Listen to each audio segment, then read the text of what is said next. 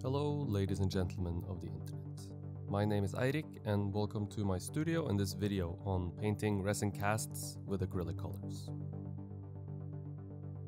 I have previously showed you how to paint resin casts with oil paint. Today we're going to do the same thing, but with the slightly less toxic and somewhat easier to work with, more forgiving, at least in some ways, acrylic paint. Obviously, if I had the money, I'd prefer to see my sculptures cast in bronze, but I think this is a pretty decent budget option for those without the means to cast their sculptures in bronze or have them carved in marble, which is most of us. Starts off with making sure your cast is perfect, of course, so we have something good to paint on, ensuring there are no seams, no air bubbles. All this can and should be fixed before painting starts. It's all very obvious, every single mistake that you've made when you start painting, so you might have to go back. It's obviously better to make sure none of that is any problem at all. I also make sure the sculpture is clean before painting, so I wash it with water and dishwashing soap to get rid of any grease and dust, and especially grease from your fingers from touching it while you fix it and clean up the seams, and to get rid of any oils that leached out of the silicone while we made the cast, and to make sure all the dust from the cleanup is gone as well. You could paint directly on the cast, but at least with this type of resin that I'm using here, it tends to leave the seams a different color, so it depends on the type of material that you're using to make your cast out of. So if I want to make sure the seams are not visible and that they won't stand out like a sore thumb even though they're smooth, I have to cover the cast in an even layer of paint, an even color. This could be done with brush painting, but a faster way that doesn't leave any brush marks is using spray paint, which is what I prefer. I was a bit limited in my color selection this time around. I ended up making this cast very last minute before it needed to be shipped out to an exhibition, and so I only had time to go to one store. I wanted a rustic finish to the cast to go along with the sculpture's name, and at this one store, the closest color I could find was chestnut, which was a bit bright and a bit too reddish for my taste, but I think it ended up working out fine. Always spray paint outside, or make sure you have very good ventilation wherever you're spray painting. If you're doing it inside, make sure you wear a mask. I rolled the sculpture out behind the studio so I could spray paint it without stinking up the studio too much. And in the warm Tuscan summer sun, the spray paint dries very fast as well, which means less time waiting around. A few touch-up was needed, then I left the sculpture out here in the sun for an hour or so, just to be safe, making sure that it was very dry before I brought it inside. Before I attempt any sort of patina or paint, I always like to do a test. Doing a test before committing to something that's irreversible seems to be common sense to me. Now I forgot to film the test that I did for this cast, but here's another test I did for the last cast I made. A test is valuable and ensures you get the results you are looking for.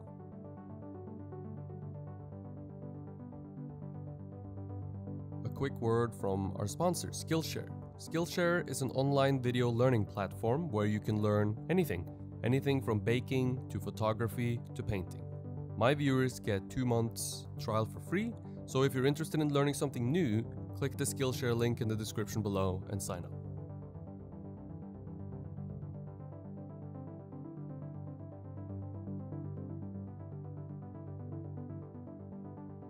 Okay, back to the piece we're actually working on. I'll be painting using acrylic colors, thinned out quite a bit with just regular tap water, and a drop of dishwashing soap to get rid of some of the surface tension. The brand of acrylics that I used escapes me. It was nothing fancy, just something I got at a hardware store, so not like the most expensive artist acrylics or anything like that. It's just a simple tube acrylic. Exact ratio of paint to water I'm not sure of, but it's pretty thin. Kind of like milk perhaps, or a bit thinner, so maybe 70%, 50 to 70% water. it's a simple matter of applying a bit with the brush and then rubbing most of it off with a paper towel. Now you have to keep in mind, acrylic paint dries very fast, especially when it is as thin as this, and so you have to only work in small sections at a time.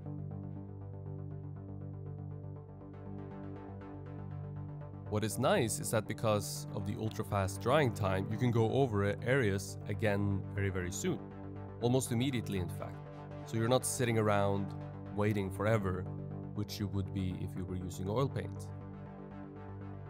Going over areas again will darken things down a little bit more, bring them a little bit closer to the color of your wash than the color of your spray paint layer. In my case, going over the whole piece once was enough and left me with a result that I was satisfied with.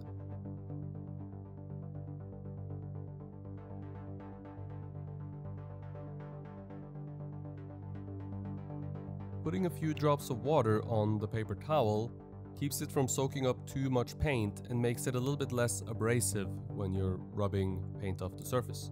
Depending on the quality of your spray paint, this might be a good idea. The spray paints I've been able to procure here in Italy so far has been pretty poor in quality, or perhaps it's just user error. Whatever it is, it rubs off a little bit easier than I'd like, and so by wetting the paper towel down slightly, it just keeps this to a minimum. There's really no more magic to it than that.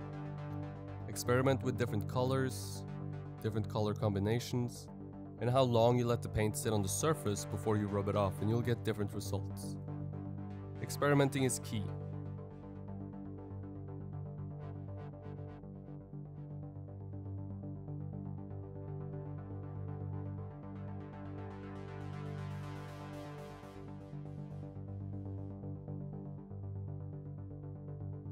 This, I think, is a good time to mention Patreon. If you're interested in learning sculpture from me personally and get feedback on your work either on email or via video chat, my Patreon is the place for you. You'll get in-depth feedback on techniques and how you can apply them to your own work. Anything sculpture related goes. We can talk about armatures, supplies, mold making, anything you need help with in your sculpting endeavors.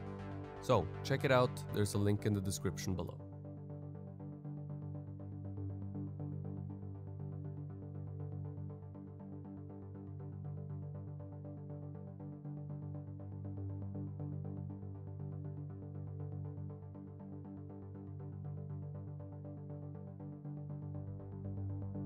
To get some of those rusty looking streaks, I watered down the paint a little bit more and I filled the brush with the watered down paint and squeezed it out on the surface. And let the paint run down the surface. This gave me some pretty nice and pretty natural looking streaks, almost like the sculpture had been sitting outside for ages. And I think it came out pretty neat.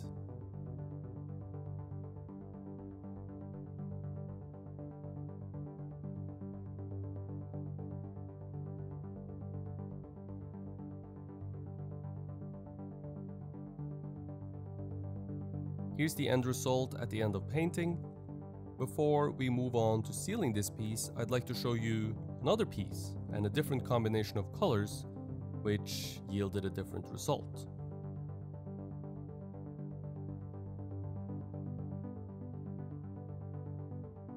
This is the maquette for my latest sculpture, Empyrean, and you can get these maquettes from Stone Sparrow Gallery in New York, if you'd like.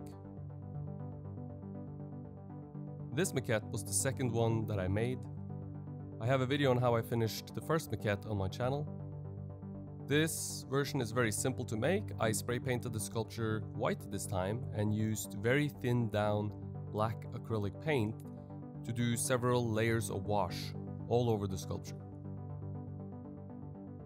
The acrylic paint dries fast, and so by the time one layer was finished, I could almost start over again with a new layer. And I think I did maybe 4 layers of this in an afternoon. The result is nothing spectacular, but I think it looks pretty cool. If you try different colors on the different layers, you might get some interesting effects. Acrylic colors, or at least the brand of acrylics that I used, tend to dry a little flat, a little dull. Not the most interesting surface sheen, So to seal the cast, to protect the paint job, and to get some of the luster back, I used wax. And it's the same type of wax that we use here in Italy to seal bronze castings. You can buy it in any hardware store usually around Italy, and they come in different colors. It tends to be from transparent, which is what I have here, to a darker brown. They're meant for sealing furniture or something like that, so they're meant to be used on wood. But you can get the transparent kind and add your own dry pigments to it to get whatever color you want, which is really, really interesting. Pigments can be purchased at any art store, or at least every art store should carry dry pigments. Painters use it to mix their own colors with it. The wax has a pleasant smell, kinda like beeswax. I'm pretty sure it's a fairly natural product with little oils and other products added.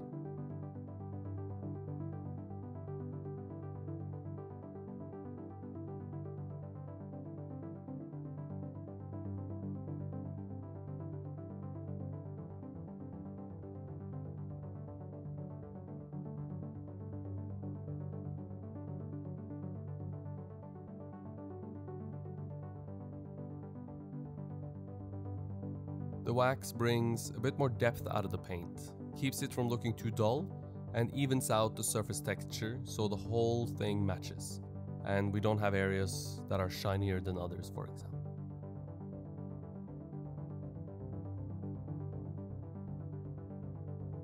Okay, back to the king.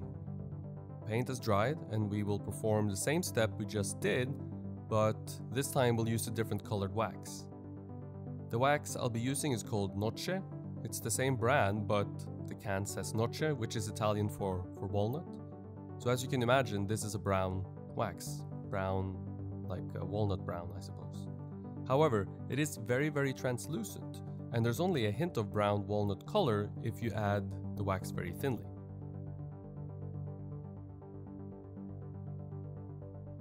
To ensure the wax goes on in a thin layer, I used the lid of my can of wax to heat up the wax.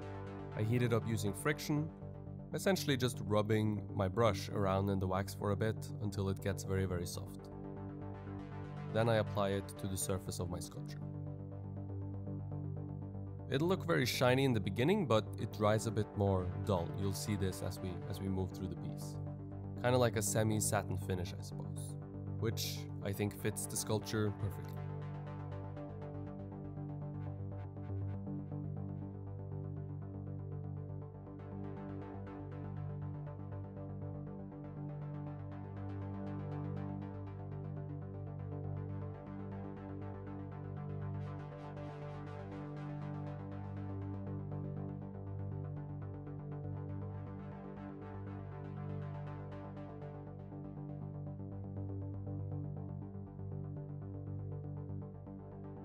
A quick word from our sponsor, Skillshare. Skillshare is an online video learning platform where you can learn anything from baking to photography to painting.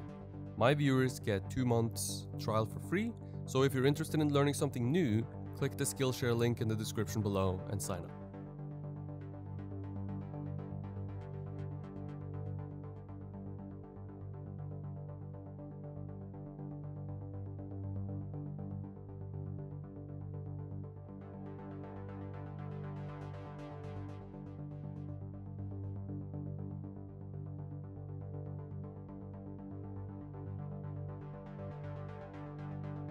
Here are some close-ups of the finished cast. That's it for this week's episode. Finally, I've fulfilled the promise I made 3 weeks ago. I feel pretty good about that. If you want to see this cast in person, you can do so at the MEAM in Barcelona at the Figurativas 2019 exhibition. I believe the exhibition opens on December 6th, but I might be wrong about that. Just keep an eye out on my social media, and I'll post about it closer to the actual date. Links to all my social media is in the description below. I hope you enjoyed the video, and if you did, I encourage you to check out my Patreon page. I give feedback and critiques on people's work, and we talk about whatever you need help with in your sculpting endeavors. There are several rewards, so check it out. The link is in the description below.